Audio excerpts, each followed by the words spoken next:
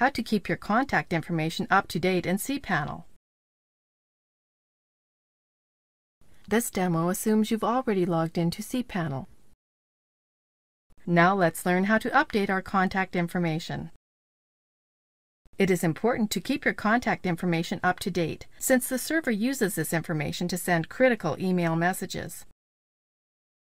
So let's update our contact information. Click here. Enter your new contact email address here.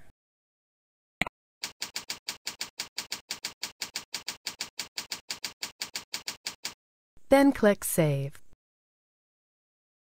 That's it. Your new contact details have been saved. This is the end of the tutorial. You should make sure to always keep your contact details up to date, and can do so by returning here at any time. Thank you for watching our tutorial. Be sure to let us know if you have any questions.